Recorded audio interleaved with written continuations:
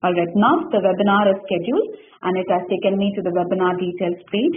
The first section will show me the details that I've provided while scheduling the webinar. I can see who's the presenter, the description, also see the topic, date and time zone. The next section is registration. So as I mentioned, you can see the newly added feature, customized registration form. So with this, you can make your prospects register for your webinar and collect useful information about them.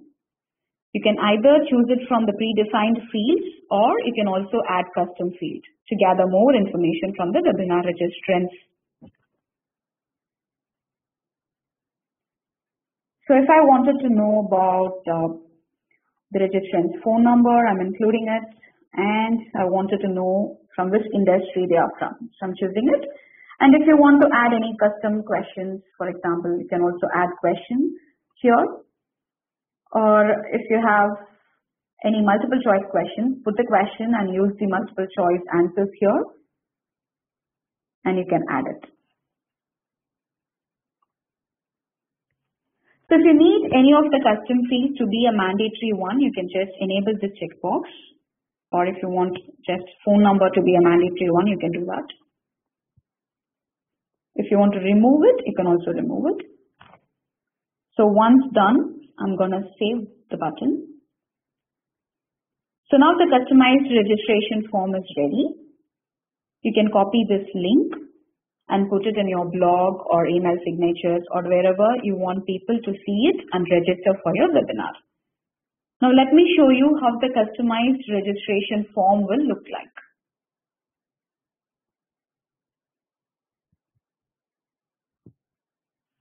So here, if you have your company name and logo uploaded in your Zoho Meeting settings, you can find your registrants can find the company logo here. So here is the topic of the webinar. So as I said, I've scheduled the webinar in EDT. So you can also see it in IST because IST is my time zone. You can see local in the bracket. So similarly, your webinar registrants can find the timing in their time zone. You can see the description provided. Attendees have to put their name and email address to register. So these are all the other options that you want them to choose. So choose the phone number, select the industry, and they have to hit the register button to register for the webinar.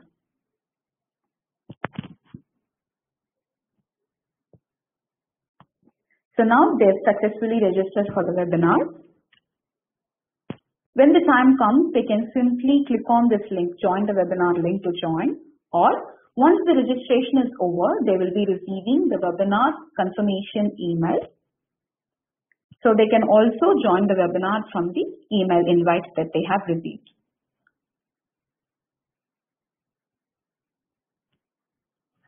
So when people started to register for your webinar, you can find them here.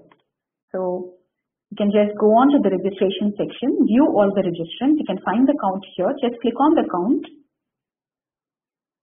You can see the registrant's details like the username, email ID, and the registered time.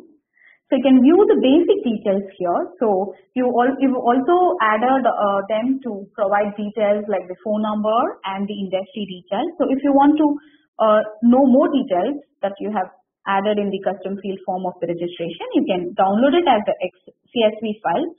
So I'm just going to download it.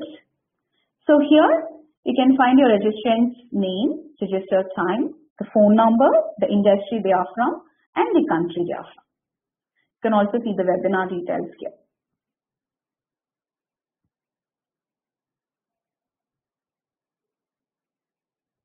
Okay. As said earlier, we will be providing an embed registration widget that you can, so this is how the widget will be like, the iframe code. This you can copy and embed it in your website or blog so that people can see it from your website and register directly.